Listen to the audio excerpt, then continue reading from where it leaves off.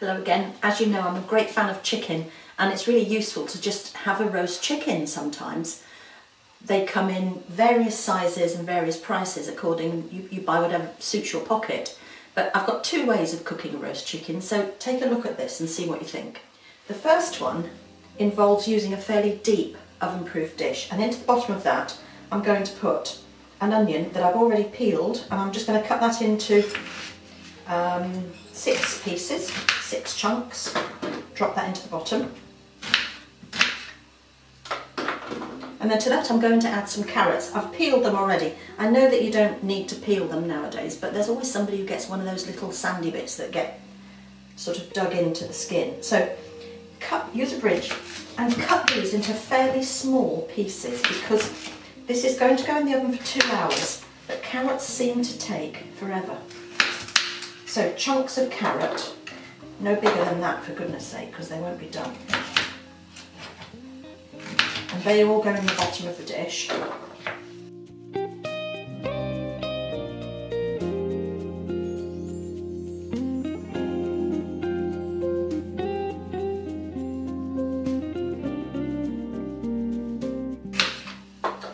And then, strangely enough, we use a cabbage, a little Savoy cabbage.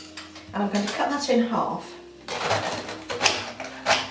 And then I'm going to cut that central core out, where the stalk was, and then cut this into slices, roughly. You can see mine's falling apart, doesn't matter. And then you sprinkle that into the bottom of your tin as well.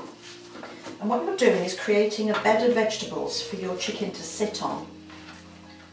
And this is going to be enough for 4 people, so I am going to use this piece as well. On top of that, we put a glass of white wine.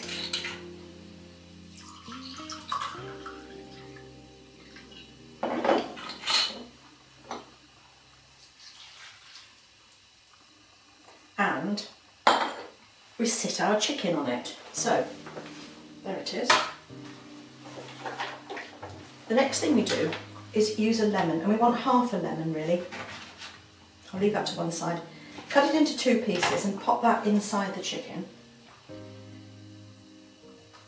Give it a jolly good sprinkle of olive oil over the top.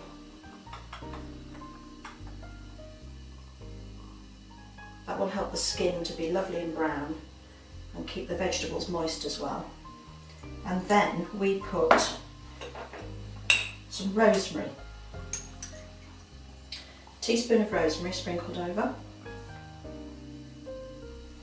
and a teaspoon of thyme. That's reminiscent of stuffing flavours. Pepper.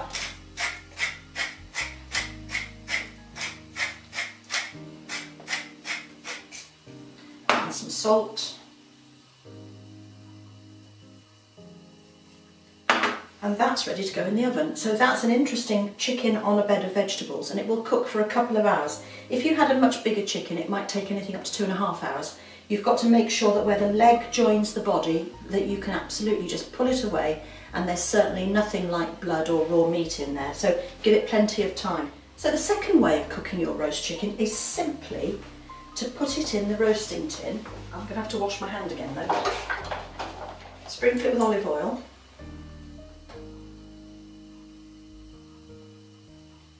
Salt, pepper,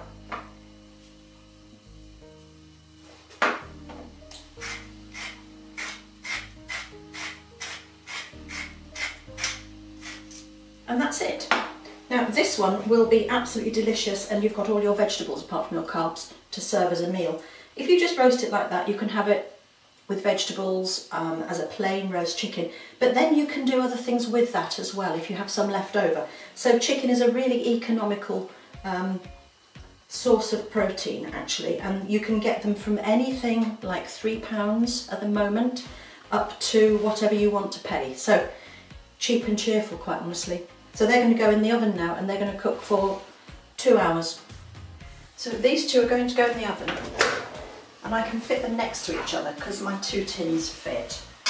That simply just goes and sits there. With this one, after an hour, take it out and just give those vegetables a bit of a stir, just in case the cabbage begins to get a little bit well done on the top. So, in they go. Timer set for an hour. 1 hour later. Now, our chickens have both had an hour, so they need to come out and be basted. You can see that that one is a lovely golden colour. If I just tip, you can see that the pink juices come out. We want to get rid of that and get that to cook in the other liquids. And then we can also use it to just spoon over the top and keep it nice and moist. And when it's this one is done, you'll be able to pull the legs away from the body, because that's the bit that takes the longest to get cooked, and there should be no pink juices and the legs should come away easily. So that's got another 50 to 60 minutes. Our one with the vegetables needs a bit of basting as well, because the risk with this one is that the cabbage doesn't stay underneath the liquid and it can get quite brown. So you turn the cabbage over, move things around a bit. There's plenty of liquid, and then also we can just tip that one a little bit and get those juices to come out. That will increase the liquid, which helps to keep the cabbage submerged. But when it's cooked, the legs should pull away easily. So let's just baste this as well. There's plenty of juice. It's wine, remember, and lemon juice from the cavity, as well as some of the meat juices. There we are, that just will help to keep it moist. It smells lovely. And that will go back in. 1 hour later. There we are. That's quite a different way to roast a chicken, and it gives you your protein and it gives you your vegetables, and all you now need is some roast potatoes or something like that. So I hope you like this one. Have a go and try it. Like, share, subscribe. The other one is cooked, and I'm actually going to use that in a later video to show you something else that uses cooked chicken. So there we are. Enjoy. Bye.